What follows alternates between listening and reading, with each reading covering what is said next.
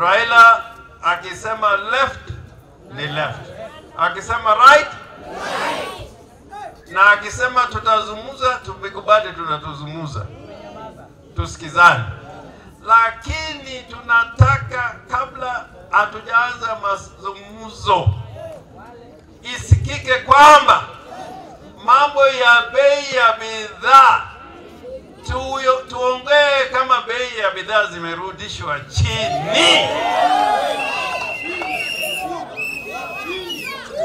na baba Raila Amolo Odinga asikubali kamwe kuacha mazungumzo juu ya hali ya uchumi, kwa sababu bidhaa zimeenda juu na watoto wanalia, wakina mama wanalia, kila kitu iko juu. Kwa hivyo kabla hatujaketi chini, ile finance bill, Ruto lazima aone ya kwamba ameondoa hiyo finance bill, bei za vitu zirudi chini. Sasa sisi hata tunazungumza kwa hali nzuri, ambao tutapata chakula, tunaweza kulipa karo za shule na vitu kama hayo. Ya pili, wale vijana wamepigwa risasi, kwanza wale wamepigwa risasi na wamekufa, familia zao lazima walipwe compensation, kwa sababu hawa ni watu hawajapelekwa kotini kwa makosa, wamepigwa tu risasi, ili tuonyeshe ya kwamba tuna uzuri katika haya mazungumzo. Hawa wenzetu lazima wakubali walipe compensation. Hata wale walishikwa, hizo kesi zao kama ile ya Otare, hiyo kesi zao ziondolewe. Kama Babu Owino kesi yake iondolewe, ndio watu waongee, ndio watu waongee. Cha tatu, Ruto awache hii kazi ambao wanasema inaendelea ya kuweka commissioners za IBC. Hii ni kusema ya kwamba tunapoteza wakati, tunazungumza, lakini watu wanawekwa kule kwa IBC ambao tayari wamechukuliwa kwa msingi ya kwamba watarudisha Kenya kwanza katika kiti cha rais ya Jamhuri ya Kenya. Na hiyo tumekataa kata. Na hiyo si kusema ya kwamba tumekataa mazungumzo, tunataka mazungumzo ambayo ina maana. Hii kutaja Raila majina kila siku hatutaki.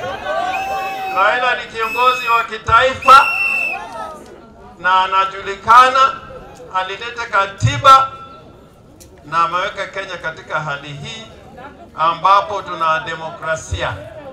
Sasa wakina Ichungwa na wengine, hiyo sifa ambao munayo kutaja jina la Raila kila saa. Raila ni mtu ambao ana sifa pembe zote za dunia na anastahili heshima. Raila apatiwe heshima ama asipatiwe heshima? We are saying that in order to be a democratic country, when there is a demonstration, it requires the police not to use guns. Wengine wanatumia AK-47. If you are going to stop a riot, you don't go with AK-47. If you are going to stop a demonstration, you don't go with AK-47. You go with tear gas, you go with a baton, police baton, and you plead with the demonstrators not to destroy property or cause any damage. But this killing is wrong. This killing is wrong. And if, Ruto, you are truly a Christian leader, if you are truly a Christian leader, if any Kenyan dies under your leadership, you must take responsibility. Hapo wasikie. Na sisi hakuna sehemu ya Kenya ambao watu wana haki kuliko sehemu zingine. Nasikia mtu anaitwa Gachagua anasema ati Kenya ni ya shareholders. Katiba ya Kenya inasema ya kwamba kuna Wakenya ambao wana haki. Kenya si nchi ya shareholders. There is no government of shareholders, by shareholders, for shareholders. There is only a government of the people, by the people, for the people.